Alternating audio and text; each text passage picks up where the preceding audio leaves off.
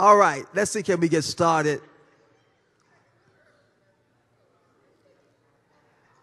All right, hey y'all, for real, we got to pray. Now I'm trying. I think we might already be online, so I'm trying to govern myself accordingly. All right, we're praying. We're praying. Terryka Sims, all y'all in the back. Police that section back there for me, please. We finna pray. All right, we are praying. We are praying. God, once again, we thank you for your kindness. We thank you for your goodness. We thank you for the wonderful service that we've had thus far. Now we ask that you will bless us as we study your word. Give us insight as to what you're trying to teach us in today's lesson. Help us to take it and apply it to our lives, and help us to share with others as we study your word. This we ask in Jesus' name, amen. Amen. Our facilitators today, we have a group of wonderful ladies that will be facilitating our lesson study today. Sister Brenda Cowan is the head facilitator, but she has some help. Amen. So we're going to have a wonderful study. How many of you been enjoying the book of John so far? Amen. So we're going to have a wonderful study this quarter. Let's say amen as our facilitator. You know, the Brenda Cowan is coming along with others. Let's say amen.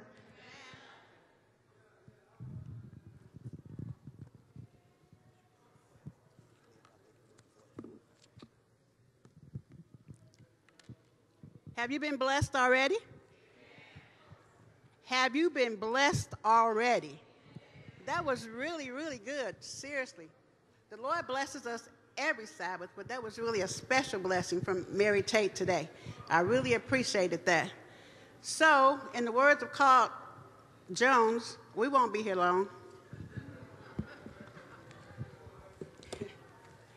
He says that, and then, but anyway, before we get started, I'd like to let you know that today, as he said, I'm the head facilitator. I'm going to start us off with the introduction, and then Terryka Sims is going to come along and take you through Sunday and Monday, and then Willie Brumfield is going to take you through Tuesday and Wednesday, and then I'll come back and close. So we're going to come to you in our own way, the way that the Lord has led us, and so we're thankful for that opportunity. I know that they want you to participate, so when you're asked questions or ask for suggestions or comments, please give them. All right. I'm so fired up now, I don't know where I'm going to start, but here we go. This week's lesson is called Signs of Divinity. And I want to start with a saying from Sister White from the Seventh-day Adventist Bible Commentary, Volume 5, page 1113. Because we're talking about the signs of Jesus' divinity. So let's see what she has to say about his divinity. Was the human nature of the Son of Mary changed into the divine nature of the Son of God? No. The two natures were mysteriously blended in one person, the man Christ Jesus. In him dwelt all the fullness of the Godhead bodily. When Christ was crucified, it was his human nature that died. Deity did not sink and die. That would have been impossible. Christ, the sinless one, will save every son and daughter of Adam who accepts the salvation proffered them. Consenting to become the children of God, the Savior has purchased the fallen race with his own blood. This is a great mystery, a mystery that will not be fully completely understood in all its greatness until the translation of the redeemed shall take place. Then the power and greatness and efficacy of the gift of God to man will be understood. But the enemy is determined that this gift shall be so mystified that it will become as nothing. Signs of divinity. So as those of you who have studied know that this week we went over 3 miracles of Jesus. The Bible is clear that Jesus Christ is the eternal Son, one with the Father, underived and uncreated. Our memory verse is John 11:25 and 26, and we'll go over that again in Thursday's lesson, but we'll read it now. Jesus said to her, I am the resurrection and the life. He who believes in me, though he may die, he shall live. And whoever lives and believes in me shall never die. Do you believe this? And I think as we go through this and listen to the other miracles and things that we've studied, we should ask ourselves, do we believe that? And as you've said already, we do. Jesus has always existed. There was never a time when he didn't exist. Though Jesus came to this world and took upon himself our humanity, he always kept his divinity. And at specific times, Jesus said and did things that revealed this divinity. The truth was important for John, which is why when recounting some of Jesus' miracles, John used them to point to Christ's divinity. Jesus not only said things that revealed his divinity, but backed up his words with works that manifested his divinity. This week's lesson looks at three of the greatest signs of Jesus' divinity. What is striking is that in every case, some people did not believe the miracle or perceive its significance. For some, it was a time of turning away from Jesus. For others, a time for deepening blindness. And for others, a time to plot Jesus' death. And for others, a time to believe that Jesus was the Messiah.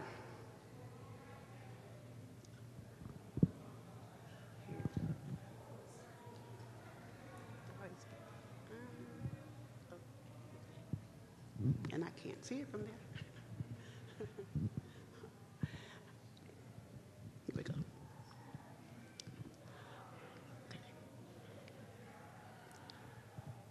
As I've already said from the beginning of this gospel, of his gospel, John wants to make one thing clear.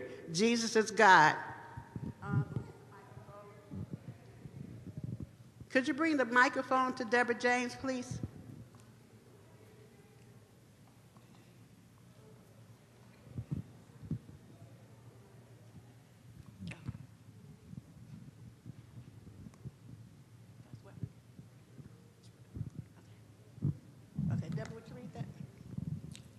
From the beginning of his gospel, John wants to make one thing clear. Jesus is God, John 1:1.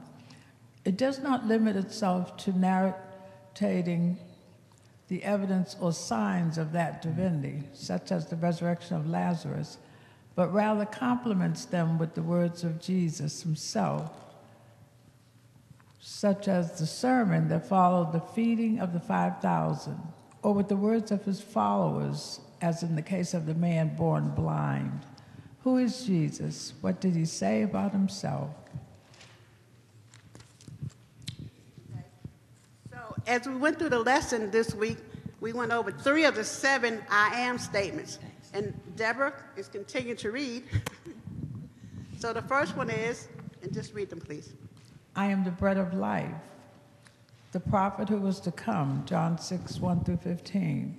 The bread that came down from heaven, John 6:16-36. I am the light of the world, an enlightened life, John 9:1-16. Choosing darkness, John 9:17-34. I am the resurrection and the life, the resurrection of Lazarus, John 11:1-44. Thank you. So we're going to consider the 3 miracles that's mentioned up there that stand as definite proof of Christ's divinity.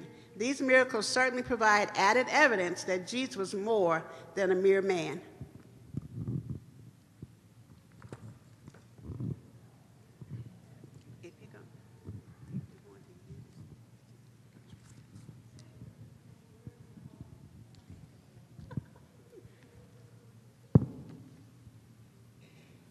Hello, everybody. So Sunday is about the feeding of the 5,000.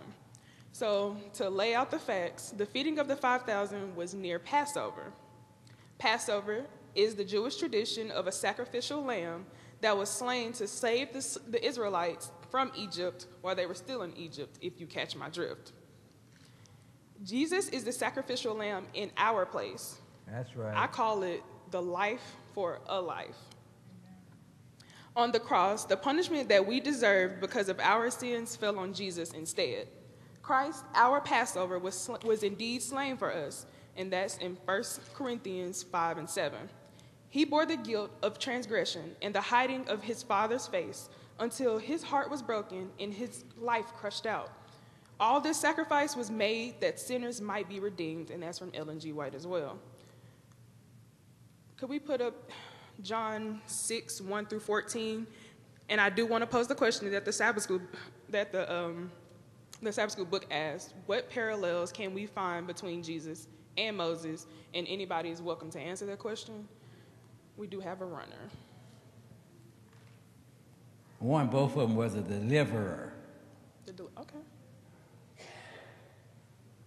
Now, I don't want to turn into Tammy Clark Sims, Masters of Education, but I will. We will stay here until somebody answers me.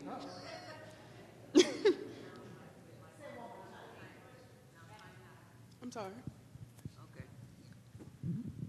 Moses went up to Mount Sinai, and then Jesus went up in the mountain also. Anybody else? I want to say something, but I'm going to say it anyway. Jesus was a person that gave the instructions given from God to us, and Moses was the same way. God talked to Moses and told him what to tell us. So they both got similarities that way.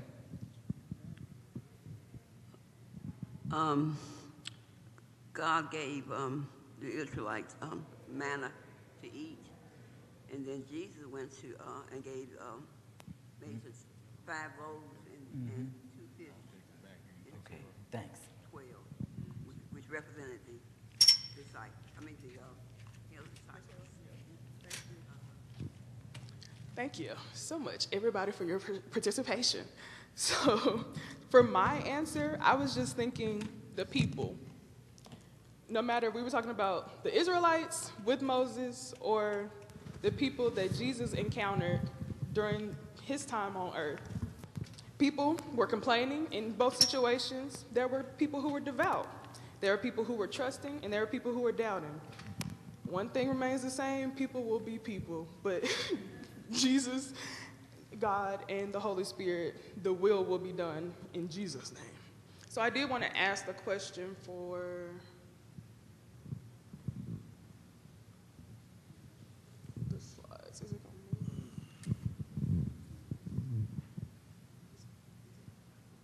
It's the top one, right? It's not moving.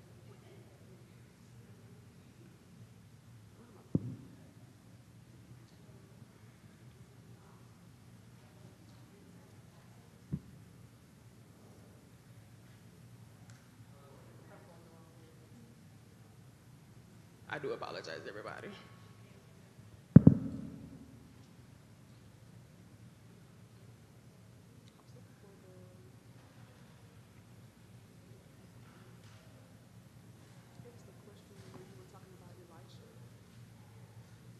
It's not in there? Okay, that's fine.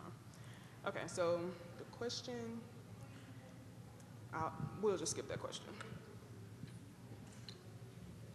It was on the slides, but it's fine. Okay, so numerous details about this story place Jesus in parallel to Moses in the Exodus. The time of Passover in John 6:4 points to the great deliverance from Egypt. Jesus goes up to the mountain. As Moses goes up to Sinai, Jesus tests Philip as the Israelites were tested in the wilderness. The multiplication of the loaves is the reminiscent of manna. The gathering of the leftover food harks back to the Israelites' gathering of the manna. The 12 baskets of leftovers that were picked up is the same number of 12 tribes of Israel, and the people that commented on Jesus as the prophet coming into the world parallel to the prophet like Moses. All of these points back to Jesus as the new Moses to come to deliver his people.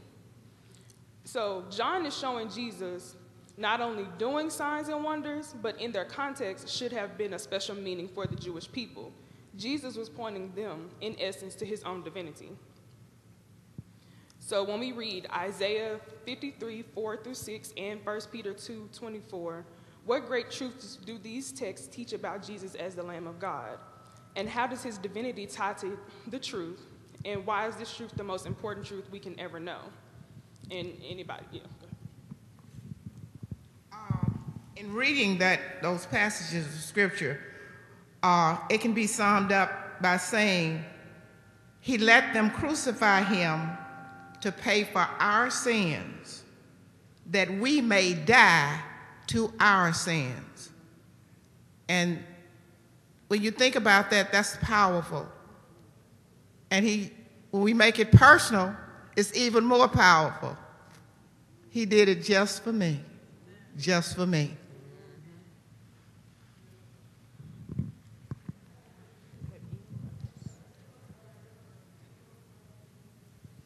Okay, I can go ahead and give my answer. So life as we know it is sin-based. We are nothing but filthy rags, but his blood washes us clean. In his blood, life as we know it turns it on its head. Him taking on the excruciating weight of sin and still loving us at the same time means the world. I know it means the world to me, and I hope it does to you as well. So we're going to move on to Monday. And this is, surely he is the prophet. So when we read John 6, 14, 15, 26 through 36, how did the people respond to his miracle, and how did Jesus use this to try to teach them about who he was? They either believed it was a miracle, or they didn't believe it and they left. And it was one more about the cat, what the other one was.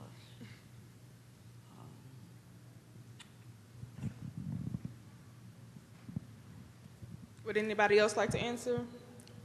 Some did believe, some didn't believe, and at one time or another, Jesus had to point, especially the religious leaders of that particular day, he used scriptures of the Old Testament, which identified, the scriptures identified as him as being the Son of God, especially in the book of Isaiah, but they couldn't comprehend the light because of the darkness. And Jesus also told them, excuse me, he told them, labor not for meat which perishes, but meat which endures. He told them that even though they was fed in the wilderness with manna, but it was God that was giving it to them. So that's something we gotta always keep in mind. It's the Lord that's taking care of us. Even though we may have the means to prepare things and get things for ourselves, but the ultimate is God is preparing it for us, not us. Also, I want to, I don't see it up on the screen, but Moses, you know, he performed miracles as well. He split the sea open and people walked over on the water. And then Jesus performed multiple miracles and people still turned their wicked ways and didn't believe. So I think that's a good comparison right there, that both of them both performed miracles and people forgot about the miracles and still did their horrible things. Okay, so when we do look at John 6, 14 through 15, we see that, therefore, when the people saw the sign which he had performed, they said, this is truly the prophet who has come into the world. So Jesus, perceiving that they were intended to come and take him by force to make him king, withdrew again to the mountain by himself alone. And then Jesus later on answered them, truly, truly, I say to you, you seek me not because you saw signs, but because you ate the loaves and were filled. Do not work for the food which perishes, but for the food which endures to eternal life, which the Son of Man will give to you. For on him, the Father, God has set his seal. So, like humans, we want to exploit any and everything. They were trying to make Jesus their king to provide for them, which in a way, you can think that that would be a good thing, but that's not his will. And I still want to say the miracle of Jesus disappearing into thin air shows more than we can imagine about him. He just disappeared into thin air, and no one knew where he went. And I kind of find it funny because it's just, Jesus just disappeared into thin air. Like, who else could do that? Like, it's just mind-boggling to me. So the Judeans were expecting an earthly Messiah who would deliver them from the oppression of the Roman Empire. And I just want to add this preface before I say this. I don't mean to start up this controversial topic of conversation. I just want to say my piece. Currently, my earthly flesh wants Jesus to save us from the results of this current election. It's so obvious who should win, but each side feels that way because our belief systems and our morals differ. Gotcha. The people in the back. Okay, so I'm going to say it again. It's so obvious who should win, but because each side believes that, that's why we're neck and neck with each other. But because I can't fathom what others think and truly how they feel, I look to my Father to make the decision and ultimately save us from impending oppression and destruction. Despite the election and what's going on, the main thing we got to realize is that it's all up to God, you know. Amen. So trust in Him, Right. and you can't fail. Right. Amen. I feel the same way you feel about the election. Now, we know who should win. But that's not why Jesus had come, and it wasn't the purpose of his miracle. Instead, the account of feeding the 5,000 provided the opportunity to illustrate that Jesus is the bread of life, that God himself came down from heaven, where he said, I am the bread of life. He who comes to me shall never hunger. But the people missed all of this. Their dissatisfied hearts, queried why. If Jesus could perform so many wondrous works as they had witnessed, could he not give them health, strength, and riches to all the people, free them from their oppressors, and exalt their power, his power, give them power, and honor? They were looking for material benefit instead of truth that endures to eternal life. This is a trap, and we all potentially face it if we're not careful. So how can we avoid getting caught up in material things at the expense of the spiritual?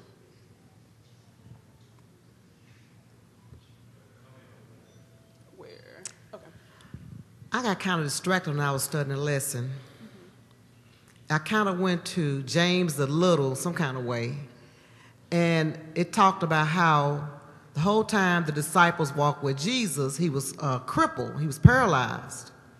And he kind of mentioned it to one of the other disciples that, you know, Jesus see me sick and see me crippled. Why don't he heal me? You know, and I thought about it. I said, you know, why did he ask Jesus to heal him? Or why did Jesus see the need for him to stay like he was? And to your question, some things happen because of Jesus' plan. Right. You know, you would think that the man should not say anything at all because Jesus reads our mind. He knows the man wanted to be healed. He knew that. But the man said he healed everybody around him. He was the Messiah. Right. He healed everybody come and say, heal me, but I'm walking with him. It's something to think about. For 3 years, I'm walking with a limp. I'm walking with a stick. We walking miles and miles and miles, and I'm still crippled. You know, and Jesus never said, heal him while he walking with me. It never happened. So some things happen because Jesus got a plan, and sometimes he got a plan for you because you do get high-mighty when you get different blessings. Sometimes people have to stay in the situation they are in order for them to realize how good God is. It's kind of deep what I'm saying. Because if he healed everybody or he gave everybody the blessings or everybody looked at him, it would be a whole different outcome. Another thing I'm curious about when it comes to Jesus, all the miracles he wrote, we didn't see it. Oh, yeah. They saw it. Why did they believe it? It's just so mind-boggling that all the things he did, why didn't everybody follow him? But they didn't. And that's so sad. But think about it like this. You know how you can be looking for your keys, they'll be right there in front of you and you won't see them? I feel like that's the same thing. Could be. One comment, how do we keep from getting caught up in the material things? You can look at the devastation that these two recent hurricanes has caused. If you look at all of those people, they've lost their houses, they've lost their jobs, they've lost their places to work. Material things are not going to save you when things like the storms hit. And if you are focused on material things, what are you going to do after a devastating hurricane tears up your house, your cars, the stores, your jobs? You've got to have an anchor that'll keep you in spite of losing every material possession that you have. And if we don't learn that now, see, there's some difficult days ahead of us. If you've been reading the news, not just in the newspapers, but the news as the great controversy, and Ellen White has pointed out, there's going to be a time when every earthly support that you have will be cut off. And if you can't depend on material things then, you got to know that you have an anchor. We've got to know three things. We've got to know who Jesus is, we've got to know what his power is, and we've got to know the scriptures. Amen. Wonderful comment, Elder. One thing that I was thinking about, even as he was speaking about the things that are currently going on in our world, we as believers must never forget that this world is not our home. That's right, we're strangers, we're pilgrims. So if we have this embedded in our hearts, when those things happen, we won't be troubled. We won't lose our faith. But we'll be able to stand by God's grace because our home is in heaven with Jesus. And then, class in church, when the Lord was using Moses to bring the children of Israel out of Egypt, they had no earthly support. They had to take God's word, what he's speaking through Moses, and believe it. Whatever he said, he manifested it and showed them, I'm going to take care of you. Pillar of fire, cloud by day, pillar of fire by night, protection. He told them, you won't have any sicknesses and illness of the diseases of the Egyptians. Right. He protected their health. He supplied every need that they had. He supplied it, but they had to trust him. Right. Also, sister, I just want to shout. We got to wear this world, my mama used to say, like a loose garment. In other words, we can slip it off and slip it back on whenever need be. We can't get caught up in these houses, these cars, all these material things. Those folk lost stuff in a split second. Right. Some of these homes were $1 million homes. None of that can save them. We got to use these things while we're here, but we can't get too caught up with them, like my brother said. We got to walk in this world like strangers, because this ain't our home. We're looking for a better place. That's right.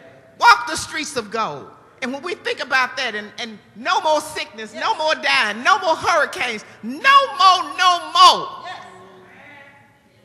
Praise God. It reminds me a lot of what did Donald Lawrence say? We're not a natural being having a spiritual experience. We're a spiritual being having a natural experience. So I have to remind myself of that. And also, my favorite scripture is Psalms 121, 1 and 2. I look to the hills from whence cometh my help. My help comes from the Lord. And I usually lean on that. Usually when life gets hard. But I try to remember even in the good times, because I always want to keep my eyes on God. And especially, my answer to the question was, especially in the last few weeks that we've lived, the weather exemplifies the revelation days that we are now living. So we have to remember that this is not our eternal home. He is soon to come. Let's try to take as many people with us as we can.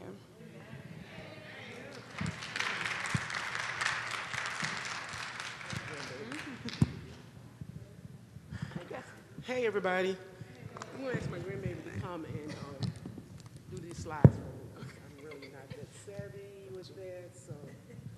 But we're going to get to the I'm sorry, because I know I really need to put this mic to me, because when I'm looking at this on TV, I'm just like, I can't hear hardly anything you guys are saying, because it's like, I'm texting Denzel, I can't hear anything.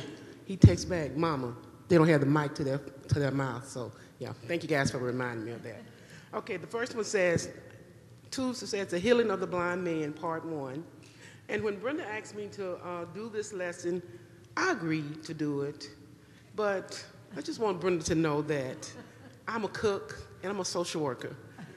I don't normally do things like this, but I'm gonna go ahead on and do it. Now, if you ask me something about cooking or what I need to do that, call me. Ask me something about social work or social services, I'm on it. But I'm gonna go ahead on and do this, okay?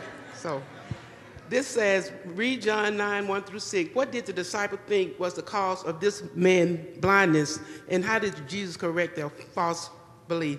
I'm gonna read what I put down, then I want to get some comments from you guys. I said, the disciple asked, who sinned, this man or his parents, that he was born blind? Jesus responded, neither, but that it was the work of God should be made manifest in him. They wanted to know, who sinned, Lord? And we know it may not be things that happen to us in our life. It may not be a direct sin of something we did at that point, but we know all our problem originated from the sin in the garden. So it did eventually just trickle down. So can anybody wants to kind of elaborate just a little bit on this? What did the disciple think was the cause of this man blindness? And how did Jesus correct it? I know I read it, but somebody else may have a different version of it. The thought of that particular day, the way that the religious leaders had taught them all these years and years and years and years, is soaked into their mind. When a person is blind, when a person is sick, when a person is this, is something their parent or them has done, they have sinned, though it would have never happened to them. That's the way they thought in that particular day, because that's the way they was taught. And Jesus had to let them know that's not true. Job didn't do anything. Right. The disciple made a connection between sickness and sin. A number of Old Testament passages point in that direction. But the story of Job should have led to caution about whether such a connection always occurred. And Faye, and we do that today. We do that today. If somebody has cancer, if it's lung cancer, we may ask, this is a result from your smoking. Not that it can be secondhand smoke, or just because of sin in the world, we're going to have something. But we do it today also. Right. Thank you, Jackie. And we do, and we have to be very, very cautious about saying things like that. Because Job was sorely afflicted, and his friends sought to make him acknowledge that his suffering was the result of sin and caused him to feel under condemnation. They represented his case as that of a great sinner, but the Lord rebuked them for them. The Lord rebuked them for this judgment of his faithful servant. Because, we all know the story, well, most of us know the story of Job. The Lord asked Satan, have you seen Job? Have you considered my servant Job? So when a lot of times, like Jackie said, when we think about, the sickness, or even though it may not cause, maybe a correlation of it, we have to realize Job, he was a just man. And the Lord told him, have you considered my son Job? Y'all, that's powerful words. How often do the Lord say that about us? Have you considered my servant Faye? Have you considered my servant Charlene? Have you considered my servant Roger? I dare you, try to test him to see what's going to happen. Yes, ma'am. There's a Psalms that David said that it was good that I was afflicted. Sometimes sickness brings people to a sense of their need of God, the sin sometimes that is in their life, and so even in that, sometimes it serves a purpose, right? That's right. Hey, Faye. Who called me? No, I was just going to say, the traditions that they had grown up with, as far as the scribes and the priests and all, as far as associating sickness with some sin. But then just think about a child in the birth, in the womb of a mother. I mean, what kind of sin did they commit, you know? But I mean, they were thinking, hey, either you sin or your parents sin. But a child can't sin if they're in the womb. So, I mean, it's just the blindness that they had, you know, on them as far as just teaching all this kind of foolishness. Do we have any other comments? I'm going to read the narrative does not tell the reader until John 9:14 that Jesus did the healing on the Sabbath, which according to tradition and not scripture violated the Sabbath. And thus he was counted as a Sabbath breaker by the Pharisees. Their conclusion was that he was not from God because they maintained that he does not keep the Sabbath. But others found it troubling that a sinner could do such signs. So some were saying that he was not of God because he broke the Sabbath. And then others were saying, well, even though he may have broken the Sabbath, he couldn't have done this unless it was of God. And we have to be careful about doing things on the Sabbath and saying when we're breaking the Sabbath. I just tell people all the time, be led by the Lord. Because there are some things that you may do on the Sabbath that I may not do, and vice versa. But I always say, be led by the Holy Spirit. Some people may say, I remember, I think it was Tad was saying that he was low on gas one time, and he just went to the man and said, you know, sir, I'm low on gas. I'm a Sabbath keeper. You know, can I come back after the Sabbath and pay you for the gas? And the man gave it to him. And I don't know if I would have done it if I would have just gone to say, you know, well, I'm just going to purchase this gas, and because the Lord knows my heart, I need to get to Sabbath school. I need to get well. Like I tell my children, you have to know the Lord for yourself. You have to, you know, your relationship with the Lord might lead you one place, and it might lead me somewhere totally different. Miss Harold. He's going to bring you the mic. I will ask the question, did the Lord break the Sabbath? Did he break the Sabbath? Did he break the Sabbath? No. Okay, why didn't he break the Sabbath? Because it's lawful to do good on the Sabbath. And that's it. It's lawful to do good on the Sabbath, and he also is Lord of the Sabbath. Okay, So now my point is this. We need to be careful, like you said, Faye. We got to be careful because you got to know the Lord for yourself. Don't judge anybody if you see them coming out the grocery store on the Sabbath. You don't know whether they are going to get something for somebody that's sick and can't go. So that's my point. Don't judge people because you don't know. You just don't know. Yeah, that's absolutely, you're absolutely right. Because for me now, when I was raising my children, now we didn't go out and eat on the Sabbath. But then I might go home and cook a feast for the whole city. So, you know, is it the same difference? I don't know. So we didn't go, we couldn't go out. We just did not go out to eat on the Sabbath. But I would go home, and if I didn't finish my dinner that Thursday night or that Friday, I would go home and do a feast. So is this the same difference? The judge not, that we be not judged, I think God said that because he knew that we would always look at what people do from our own lens, right? And so our understanding of keeping the Sabbath is based on how we were raised. Right. And we shouldn't assign, I'm very guilty of this, assign that same value to somebody else who is not raised the same way, right? Culture, race, all of these things, practices, geography, all of that informs people's understanding and belief and practice in the Sabbath.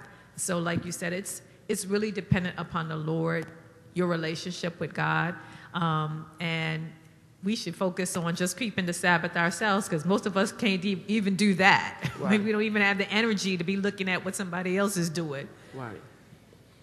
Okay. The last question says, what should this story tell us about the danger of being so blinded by our belief or tradition that we can miss important truth right before our own eyes? And you know, we all know tradition are just simply customs that have been passed down from generation to generation.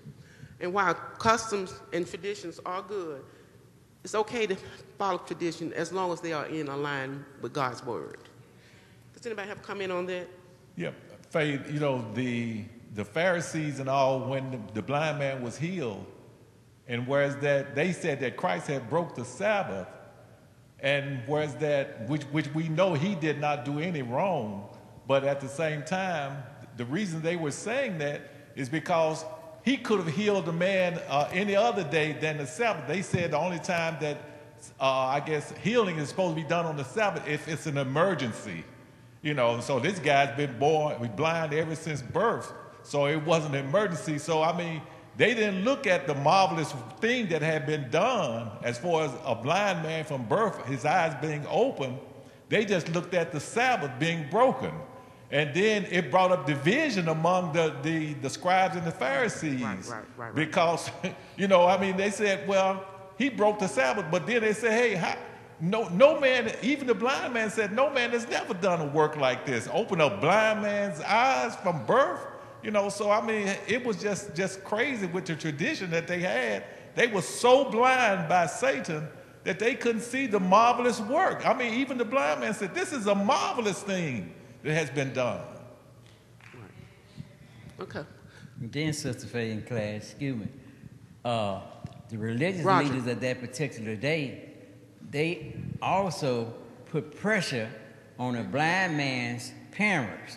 And they had to tell them, our son is of age. You know, you can go talk to him for yourself. And the blind man talked to the religious leaders. And one of the things that religious leaders did, they put so much pressure on him at that particular time, they put him out of church. They put him in Christ out of church. They cast him out of church. For no particular reason. You know, this issue of how to keep the Sabbath is an important issue, and we have got to have a clear understanding of it, because that the Sabbath, whether or not you obey the Sabbath or not, is going to be one of the big tests that's going to come upon us. And if we are out, let's say, playing ball or shopping and going about doing a lot of things, when the church, the Catholic Church, takes over the government of the United States, and the United States passed that, what they call National Sunday Law, then you've got to know the correct, because they're going to bring up all these things that they say, well, you know, you Seventh-day Adventists, you go to the malls, you shop, you play ball, you watch all kinds of things. So how are you going to call Saturday the Sabbath and you resting, and you've been doing all this other stuff? And it's going to come back to you when you have to make that decision whether or not you're going to worship on Sunday as they call the Sabbath, on the Saturday, which we call the Sabbath. To answer the question, it was saying that how do we not be so blinded by our own beliefs and traditions that we miss the important truths right in front of our own eyes? I just think about how we can be so blinded by what we normally do, by our normal routine, that we won't hear or feel the impression of the Holy Spirit. And that in and of itself is sin, because you're not being obedient to what God is telling you to do. Just because it's something that you've always done, even though in your eyes it's good, if God is telling you go left and you go right because that's your normal route, that is still a sin at the end of the day. The Pharisees and scribes were in it for themselves. They made up laws that benefited them, and that's why Christ said that, what he said about, you said that you see, so your sin remains, because they were not for God or at all. Thank you. And also, guys, in keeping the Sabbath and doing anything that the Lord have asked us to do, the only way we're going to realize we're going to muster this is we have to study the Holy Scripture to become acquainted with the Holy Scripture. These past 3-4 quarters, since I have just been delving into Sabbath School lesson, I can see a change in my life. I can see some things that I probably would have done 9 months, 10 months ago that I won't do now, simply because I'm studying the Scripture and I'm knowing these things, and the Lord's going to bring this to my attention. It's like, you're not going to be able to do this thing we should be able to do as we continue to study His Word, as we listen to the Wednesday night prayer meeting. And I think I they have done an excellent job, and I know I'm veering off a little bit. But those elders, they have done a tremendous job in bringing that home for me.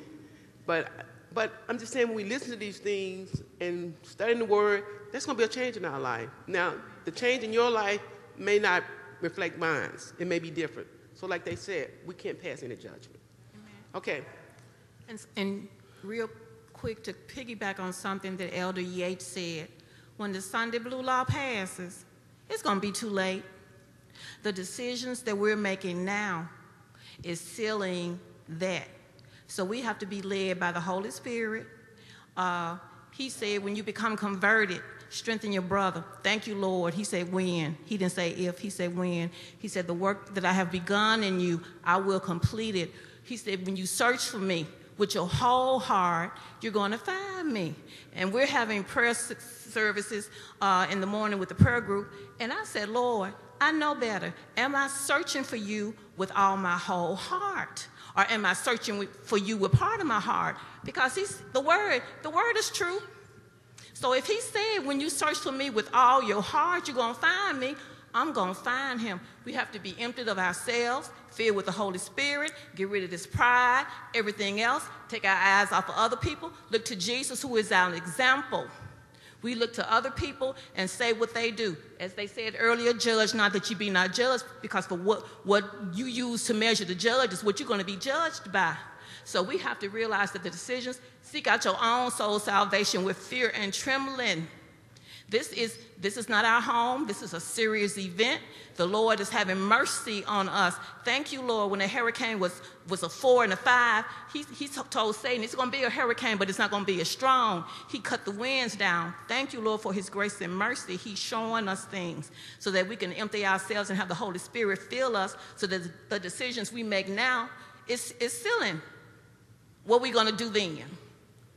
Flo, did you have something Flo, you had your hand. Did you have something to say, or you're going to read what I asked you to read at the end? Okay.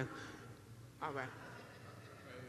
Yeah, I was just going to say there is a danger in the belief that once saved, always saved. Right. And a lot of times we do find ourselves believing one traditional way of things, and we embedded it in our hearts. And once it's embedded into our hearts, as Jesus Christ was trying to show them difference in the tradition and the true belief, their hearts were still hardened. So one of the dangers is not to harden our heart against things that we know that is not true or see. Amen. Thank you. Okay, Charlotte. I had a nurse manager. She was not of my color.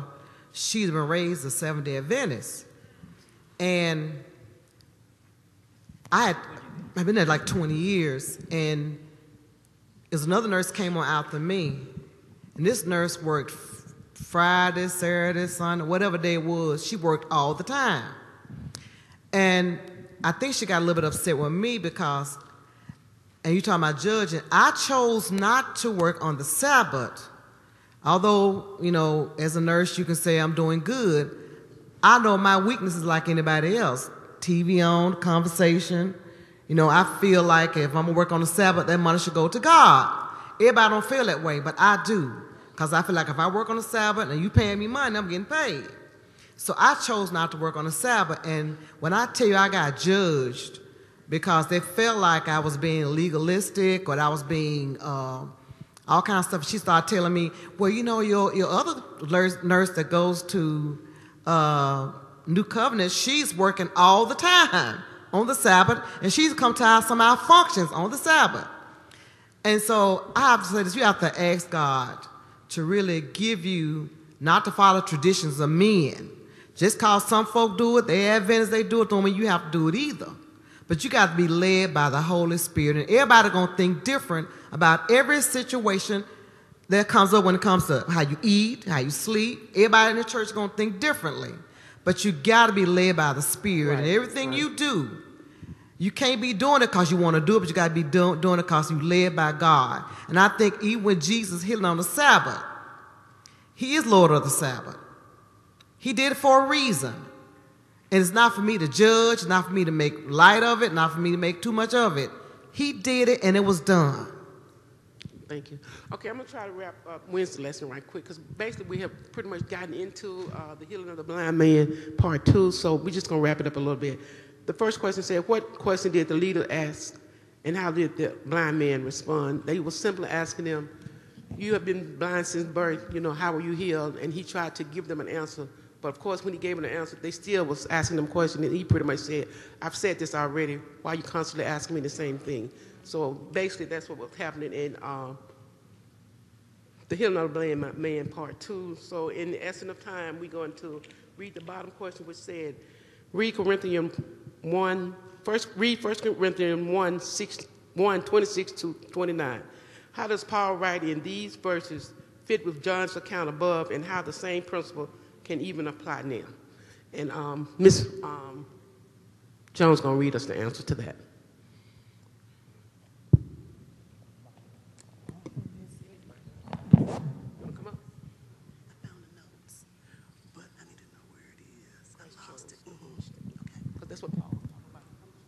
When he was writing about the foolish things, that's what he asked. Christ chose the foolish things of the world, those whom the world proclaimed unlearned and ignorant, to confound the wise men of the world. The disciples were unlearned in the traditions of the rabbi, but with Christ as their example and teacher, they were gaining the education of the highest order, for they had before them a divine example. Christ was presenting to them truths of the highest character. Those whom God employs to do service for him, he would have fitted in his way for that service. Those who preach Christ must learn of Christ daily in order to understand the mystery of saving and serving the souls of whom he has died. They must pattern after him in all things, sharing his tender compassion and his sternness against all evil working. Christ was stern in some things. Okay, that concludes our lesson for Wednesday, and I thank you guys for participating.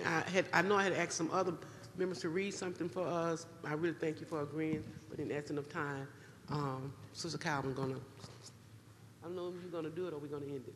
We're going to end it or you going to, excuse me? Is she going to end it? You know we can't give Paul no mic, y'all. I'm going to be nice because we're still on air, but as soon as we go off, let's give all of these lovely ladies a hearty amen. Amen. Our Women's Day service has been great thus far. Amen. And we want to thank you all for staying. This looks pretty good today. Amen. I think you all stayed because we had food, but that's another story. But thank you all for staying. Of course, everybody knows about the Fun Fest tomorrow, so I'm not going to belabor that. Looking forward to seeing everybody there come out and have a good time. It's going to be great. But thank you again for staying and sharing. Again, for those of you who are online, you're welcome to come to the Fun Fest as well. But additionally, we will pick it back up around about an hour or so again on Sabbath School overtime, and we'll discuss some additional matters. This was really, really great study. Great study. So I think this quarter is going to be really, really good. We still do one last thing. If you haven't picked up your Sabbath School materials, we still have some additional materials that need to be picked up. So if you need your materials, or if you want to share some with others, we still have a few books left. I'm going to ask Elder Turner, I'm going to ask you to take the microphone to my good friend, Dr. Forjeur, back there to have closing prayer. Let's stand. Thank you, everybody.